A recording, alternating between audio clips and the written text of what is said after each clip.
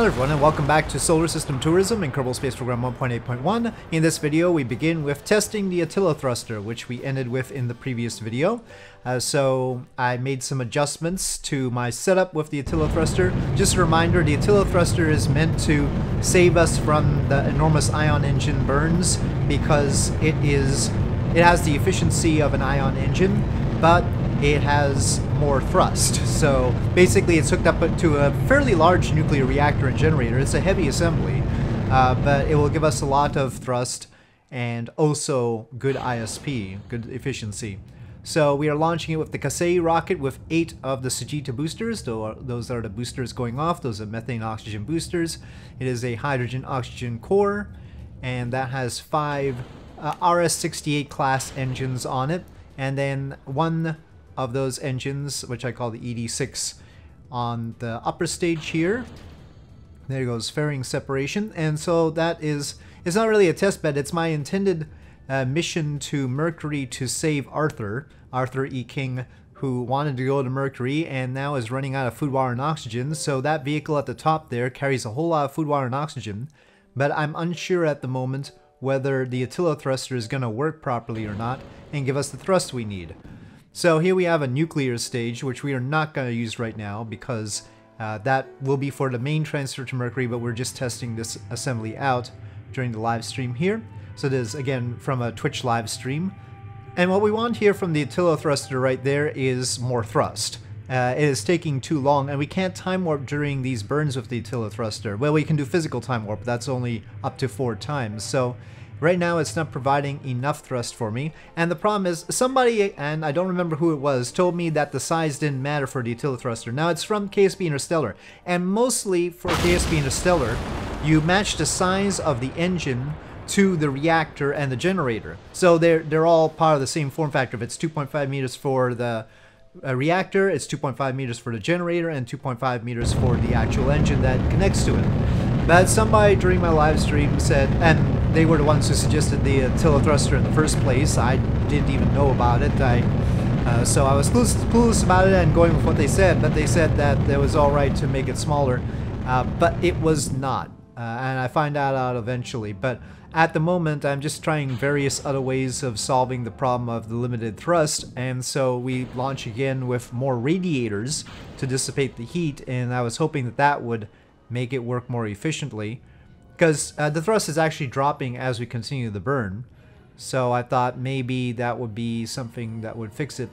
For some reason I didn't understand, after we went to the upper stage, it started deviating here, and Smart ASS is supposed to be controlling it, but it's definitely not, and I didn't quite understand why. So I started the RCS thrusters, but that was not good enough. Check the gimbaling. The gimbaling is fine. I mean, it's supposed to be there. So I decided to try and control it manually. So here I am taking manual control to get it back to prograde. But this was a curious sort of problem that I was not expecting. Obviously I can gimbal the engine. So why Smart ASS was having any problems, I did not know. So anyway, it still was sort of wobbly though for me, and I didn't quite get it right, and we had a residual roll. And the RCS was not stopping that roll. So anyway, we needed to use the nuclear engine to get ourselves to orbit because I wasted too much fuel on the upper stage for it to finish the orbital burn, otherwise it would. And actually the Separatrons on the upper stage there can deorbit it. So that's a fairly nice setup. Here we go, making orbit there, and once again testing this with additional radiators now. You can see the ones that are extendable. And it improves the situation somewhat, but you can still see the stage time going up and the thrust going down. So that wasn't very helpful in terms of our ability to do these things during a live stream a little bit better, because, you know, a 2.5 hour burn time during live stream. We're not going to use all 24,000 meters per second at the same time, mind you. I'm checking the reactor there, but, you know, there are still very long burns.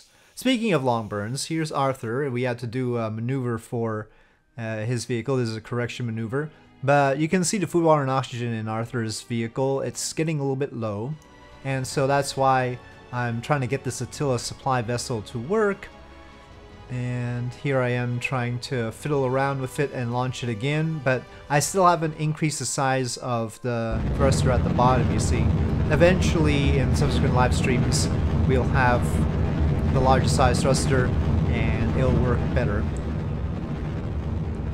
But for now, I decided to basically put up with the low thrust and take the long time it takes to do the burns. And we'll just do it during 4x time warp, so Kasei rocket doing its thing. Ooh, we had a little bit of roll, and roll definitely does not help the fairings go off smoother, I'll say. At least those procedural fairings. At least at that size. So we have a pretty substantial roll here that is not being stopped by the RCS. This is a flaw in having just a single engine and not two engines. Boy, it's having a fun time. So we are sending it out to Mercury this time, and so we used the nuclear engine to do the first part of the burn. There's a Timberwind engine, and that completes its part, and then we're on to the Attila thruster. Unfortunately, the Attila thruster does have its very low thrust, and so here we go. I mean, I say very low thrust, but it's nothing compared to ion engines. But with the ion engines, we can time warp during it because I've got that configured right. I didn't have that configured for the... And this is totally wayward now. So I don't know, sometimes Smart ASS just can't deal with vehicles. Apparently with the Attila thruster, I don't know. It just was having trouble with this at that time. So, got a residual roll, but I'm controlling it with SAS right now. SAS can deal with it, Smart ASS cannot. And you can see it's taking a while. At that height, that far away from the Earth, we were still not on escape yet. We are still trying to pass by the Moon's orbit. And it keeps going, because we have to go all the way to Mercury orbit. Actually, we're not rendezvousing with Mercury. We're rendezvousing directly with Arthur's vehicle. So we're going to try and get an intercept with Arthur. And you can see me with that target there. We're just trying to get as close as possible. So we'll directly meet up with Arthur because Arthur probably doesn't have enough food, water, and oxygen to get to Mercury at this point. Anyway, I finally managed to complete the burn, but it took a long time. Like, I don't know, you can see the timer in the corner and try and figure it out based on 4x time warp. I don't even want to think about it. But we had a correction burn to do later. And that would be in 24 days. And so I'm just fiddling around with it, but you can see the relative speed. We don't have any spare fuel really. The correction burn plus the relative speed when we get there will basically be all the propellant that we have with the Attila thruster, which is actually using liquid methane. Here we have the launch of an H-2B with an HTV to the International Space Station. So there's a straight up resupply, except the HTV here does not have the unpressurized section. So I wanted to maximize how much we were carrying in the pressurized section as far as food, water, and oxygen. So I dumped the unpressurized section, which I didn't need. So it is a somewhat smaller HTV. And here we are completing the first stage burn. And off that goes, and we have the upper stage. Overall, this model is very nice, but the fairings are weird. They don't separate by normal staging. You have to use this jettison shroud. I could do an action group with it, but even then, they separate weirdly, as you can see. And they have no physics relevance, so they can't collide with anything. But it's all very awkward. Okay, here I'm trying to make as quick a rendezvous as possible. You can see the closest approach distance getting under 200 kilometers up there, and I've got the target right there. So we're just trying to go straight for it. And here separating off the first stage, and you can see the truncated HTV, and I unlocked the fuel on it. And soon enough we are doing rendezvous burns. The little thrusters at the bottom of this don't have plumes. Something to do with having RCS on the same thing? I don't know. Anyway, but rendezvous burn was done, and we reserved enough fuel to eventually deorbit that HTV, but first we have to deorbit this one, which is taking up the space that one is going to occupy. So off it goes. This is a full HTV with the unpressurized section. Its job is done, and the new one arrives. So, final docking with this HTV. Very cautious. I normally approach at about 0.2 meters per second. I think they just grab it. I don't think it does powered approach to the station. They would just use the arm. But that would take me much longer than just docking it straight. So here we go, and docked. So there is the International Space Station, as it was right there.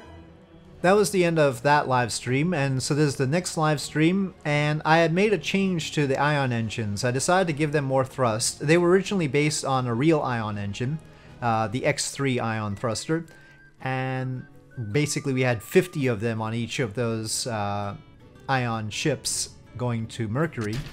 But I decided to up the thrust, given that we had a nuclear reactor attached anyway, and we had way more power than they were consuming, and by upping the thrust, we can have much more accurate burns. They still take a long time, but again, we can do time warp during them.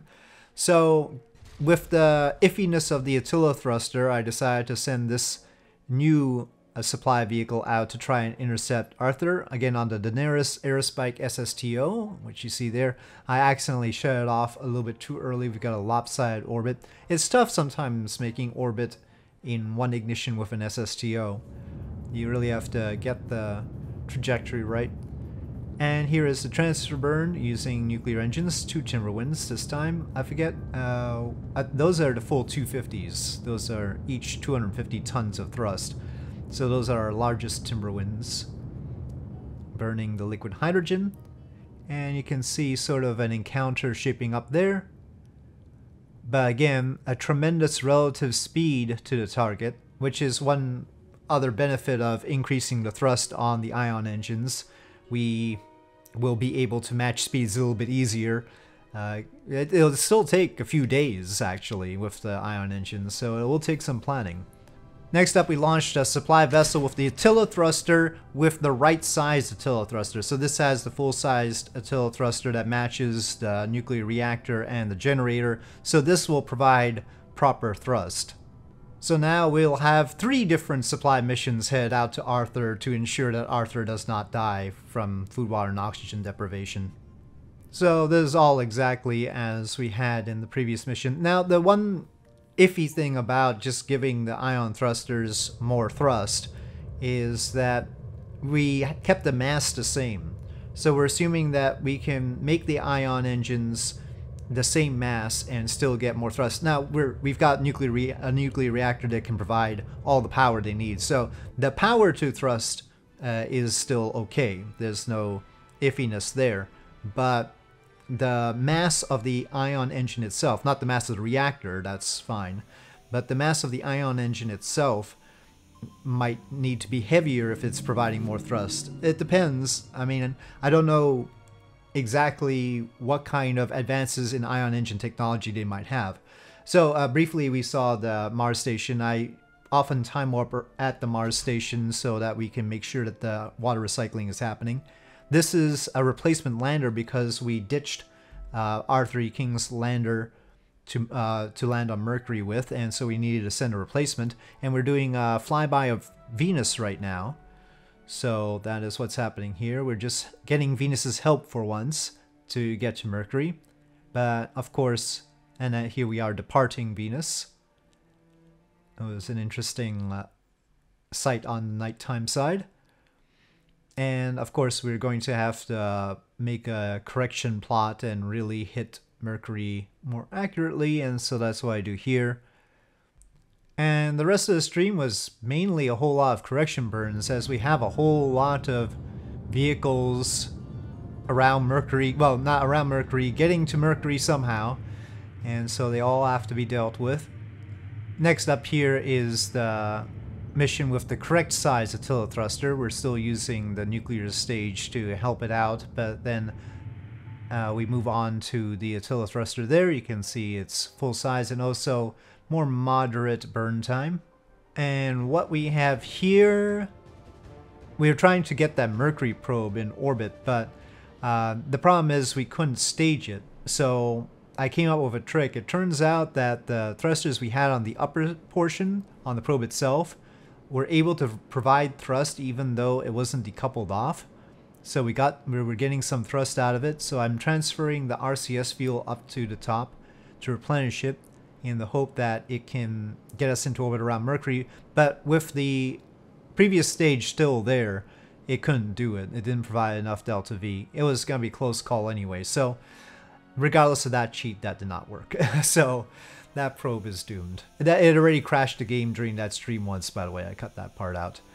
Anyway, so there we have a whole bunch of correction burns, including this one. This is the return vessel. This is supposed to push Arthur's vessel back home to Earth at the end.